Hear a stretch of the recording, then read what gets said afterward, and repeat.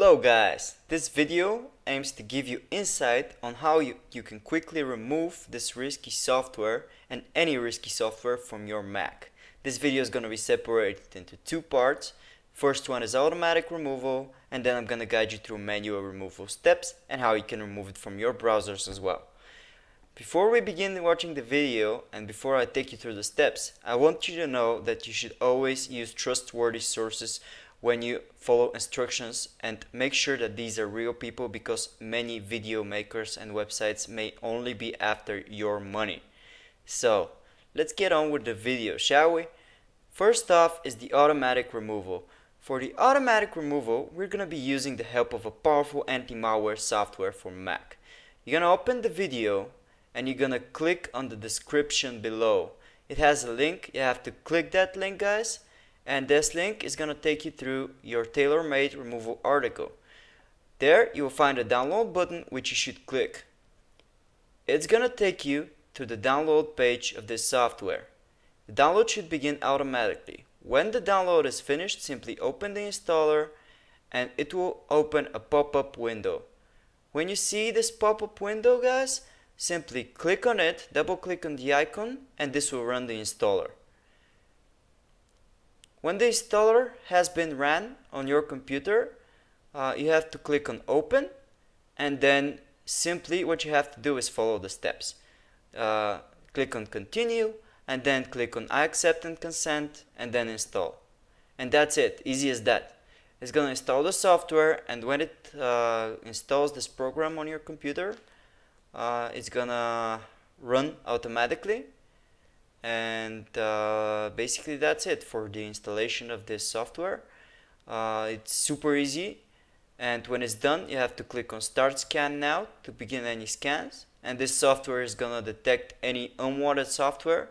It could take some time, but it's for good because it's scanning your Mac's file system and it's looking for every threat. And when it's done, you simply gotta click on next and click on select all objects and proceed. For this video I'm just clicked on ignore, just to show you that it removes malware, and then you can select which unwanted software you want to specifically remediate. And as you can see here, it says issues remediated, and then you click on finish, and that's it, guys, you're done. That's how you work with this program, and it can help you to remove this software automatically. For the manual removal process, I'm gonna take you through how you can remove this software from the applications. First you click on go, and then you go to applications, and then you're gonna find any apps, and then you're gonna drag them to your bin. That's it. Any apps that are suspicious should go this way. If they don't go, you can close them as a process by clicking on go and clicking on utilities, and then clicking on activity monitor. This will open your activities, and you can see that some programs have processes that are unfamiliar and suspicious. Your job is to look for those processes, and when you find them, simply you have to mark them with your mouse and click on force quit process. That's easy as that, guys. You can see, mark with your mouse and click on force quit, and basically that's how it's done. So your next job is to remove this nasty software from your browsers. To do that, for Google Chrome, you're going to open Chrome and you're going to type in the address bar Chrome/settings/clear browser data, and it's going to open the clear browser data on Chrome.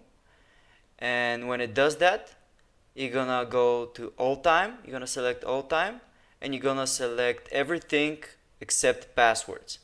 Do not tick passwords, and then click on clear data, and basically that will clear any cookies, any trackers that may be tracking you, any browser hijackers, and so on.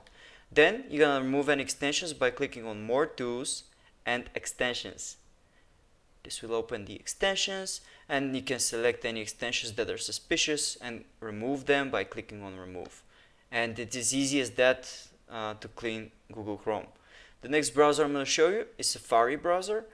You're gonna open Safari, and you're gonna swipe on the Safari drop down menu, and you're gonna click on Safari, and then we're gonna click on preferences, and then you see the home page, and you see that here it's changed. You're gonna set it to the current page, or set it to any page you would like it to be. Then you click on search, and this will allow you to change your search back to your default search, and then click on extensions and click on uninstall on any extension that you find unfamiliar or suspicious. It's going to take you to the applications where you can once again drag it to your bin.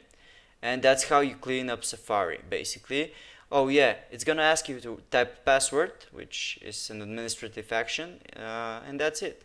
For Mozilla Firefox, you're going to open Firefox and you're going to go to the top right corner, click on the drop down menu and click on add-ons.